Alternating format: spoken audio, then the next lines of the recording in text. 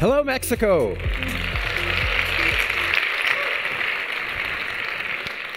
It's such a pleasure to be here. I just want to thank you for coming, the organizers for putting this on, and for the invitation for me to come. Thank you. I am a really, really strange guy. I work at the intersection of digital technologies and life science. It's been a fascinating journey for me, and I try and inspire others to find their path through digital technologies and bioscience by sharing some of the stories of my life. So I just want to say right from the start, please look at me as an ambassador, not necessarily a scientist, not necessarily a businessman. I work at the intersection of these three areas: technology, all technology, including life science, business and how we grow enterprises, and stories, visions, because we need to be able to communicate and connect with the world. It's a very odd place to be because I'm not really a scientist, I'm not really a businessman, and I'm not really a storyteller, but it comes together in some pretty unique ways. Now, my burning question is, what will engineered humans look like? And I want to be clear, this is almost a taboo topic. It scares people. And this is why I want to go head on into this space with you. Now, we all know this technology. Digital technologies have invaded the world. Every area of society, every business, it's completely changed the way we live. We accept it. The cell phone, digital technologies, the idea of computation, data, and more than that, printing, turning data into real things, whether it's buildings or a 3D printed object. We're comfortable with this. But there was a digital technology that existed and a manufacturing technology before any of the stuff that we built.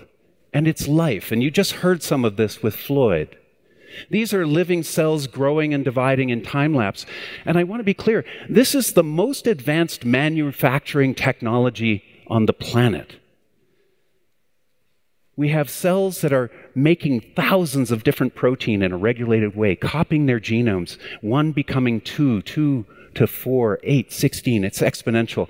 And human cells are billions of years more evolved than the bacterial cells here, but it works on the same machinery, the same code. Nature didn't fork the code. It took Floyd and his team to generate a new code. That's something really significant.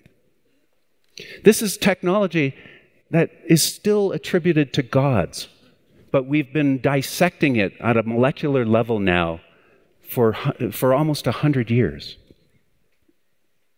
Of course, you go into a cell and you pull out the DNA, you can sequence it, you can read it. It's a digital code, not ones and zeros, A's, T's, G's, C's, and now some X and Y's. But it's a digital code. We can read it. And reading DNA has become almost a universal pastime in life science. It's how we start to understand the machinery of life from the most basic level. This really catalyzed and expanded because of the Human Genome Project. It's the biggest project that was ever done in life science. It had a $3 billion budget, a 15-year timeline. And at the end of the day, what it did was not just unlock the human genome, but the genome of every organism on the planet. And it was sold to society as the potential to diagnose any human disease. The technology didn't stop when the Human Genome Project stopped. It was largely complete by 2000, and the finishing work was done by 2003. But the technology of reading DNA kept getting better and better. It tracked alongside Moore's law for the next few years, and then suddenly we got this massive acceleration as new sequencing technology was developed. We've never had a technology grow this quickly. It's really strange. But the reason why it outpaced Moore's law is because it's a universal code. And as people came on board and engineers came on board, it was this massive concentration of human creativity and engineering working to solve one problem. How do we read DNA faster? I've been obsessed by this chart. It shows the falling cost of DNA, but the growing value of the information we can get out of DNA. And that's just accelerated. Now we've passed an economic inflection point where by reading a human genome, we can get more value out of it than the cost of getting it. And just before I came here to Mexico, this company took the covers off. I advised them. It was founded by George Church and a couple of 20-year-old entrepreneurs. It's called Nebula, and what it basically does is make human genome sequencing free. You get to own your genome. It connects you to payers that will pay to read your genome just for the privilege of looking at it, and you get to keep all the data. So not only is reading a human genome free today, you can get paid. This opens up the potential to unlock all of humanity's treasures. We're all different. We all have a unique genome. And as we start to collect this information and analyze our millions, if not billions of genomes, our knowledge of life science explodes. And more than that, it's not just reading the human genome that's important. It's reading all genomes. You heard about microbial genome sequencing and prospecting. Well, this project caught my eye just a month ago. It actually wants to sequence every eukaryotic organism on the planet. That's every animal and every plant over the next 10 years because this technology has just become so cheap. This is a revolution. When will we sequence the last organism on Earth? It'll be this century. But writing DNA is even more powerful. That's when we start to engineer. That's when we start to create. This is Emily Leprouche. She's the CEO of a company called Twist Biosciences. They write DNA as a service. They IPO'd on Halloween. It's a remarkable deal. You can literally 3D print the DNA molecule now. And other companies are coming in to make even more powerful technologies all the time. This is just one based out of France that is now using enzymes, the same machinery that's in our cells to write DNA. This changes everything. Because just as Google was founded in a garage in the 1990s, now we can get biotech into the hands of almost everyone because you can write DNA digitally. All you need is a laptop. We're starting to see literally grade school bioengineering kits be sold. This is a company called Amino Lab, started by some friends of mine, and it comes with a handbook on how to do this. It's made for kids. We've seen thousands, almost 40,000 students go through an international program to learn how to program living cells. This is called the iGEM program. This was just a few weeks ago in Boston as they came together to share their work. It's spawned new biotech companies like Ginkgo Bioworks that design and build organisms to make high-value compounds. And also Zymergen, which is using the same technology to make thousands of new biomaterials.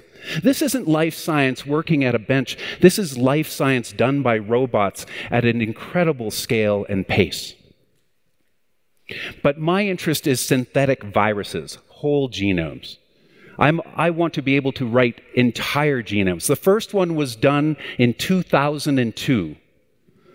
Since then, only about 30 synthetic viruses have been made.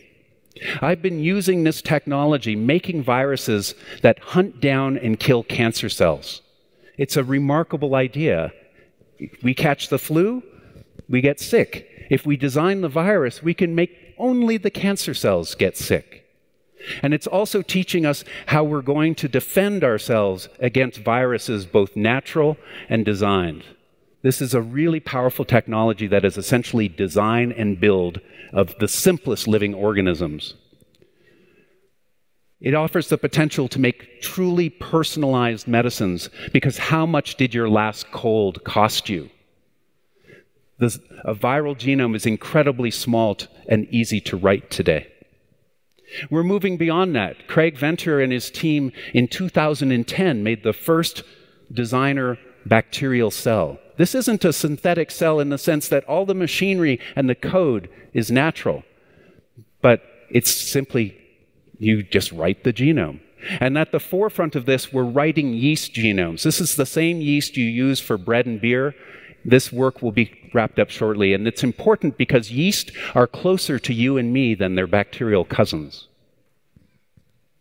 Now, if you're writing DNA, the more you write, the more complex it gets. Today, writing proteins and viruses is fairly straightforward, or adding a metabolic circuit to a cell. If you're really well funded, your company or your organization, you can start to think about making whole bacteria or yeast.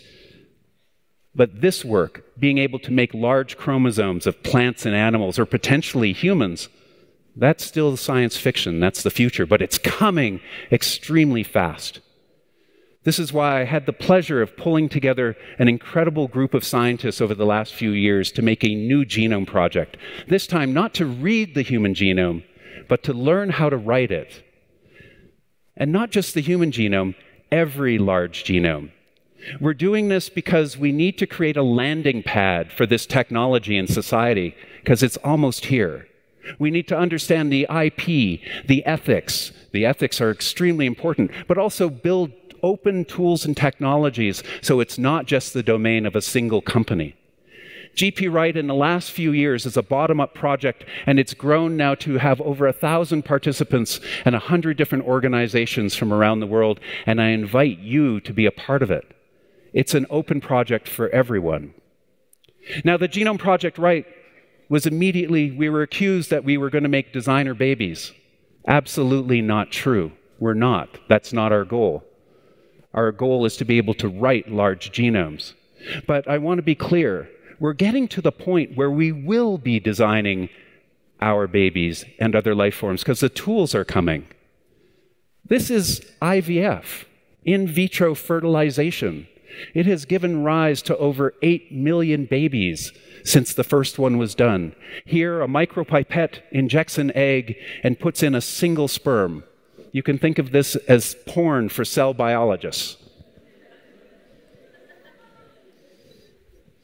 The first test tube baby, so to speak, was born over 40 years ago in July of 1978.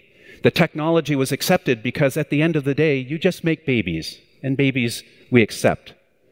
This is one of my babies, Rosalind.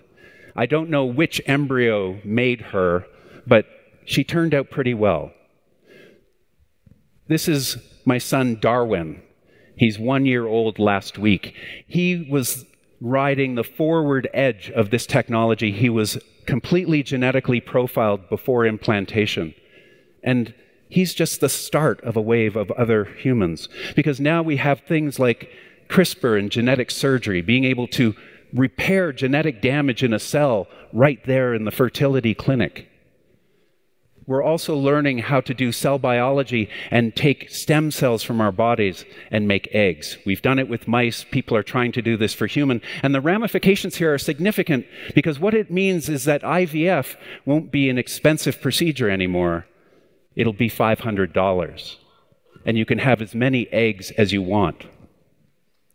And of course, we're moving to a time in the very near future, probably within a decade, when we'll have the capabilities of synthesizing whole human genomes. This is incredible.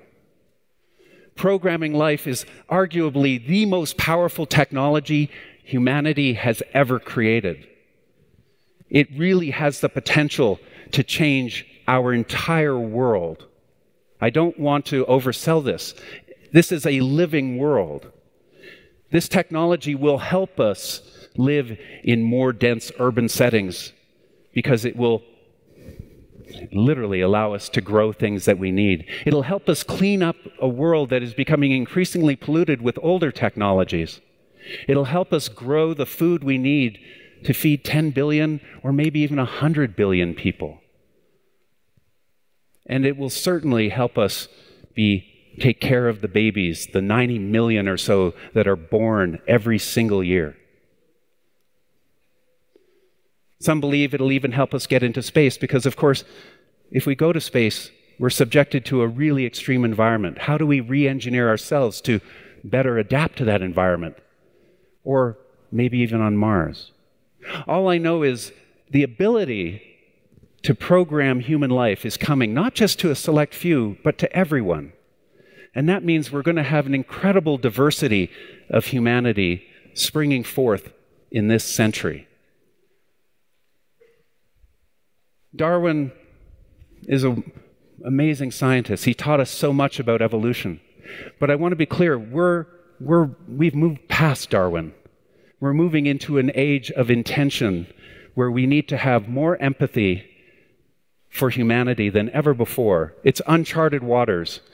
It's not just going to be done by a select few. It's our responsibility as a species to understand this and do it right. Just know that there's no way to stop it because even evolution appears to evolve. There's never been a better time to really start doing this. We're connected as a species now through our digital technologies. This will bring us forward into a future that is unimaginable. Thank you.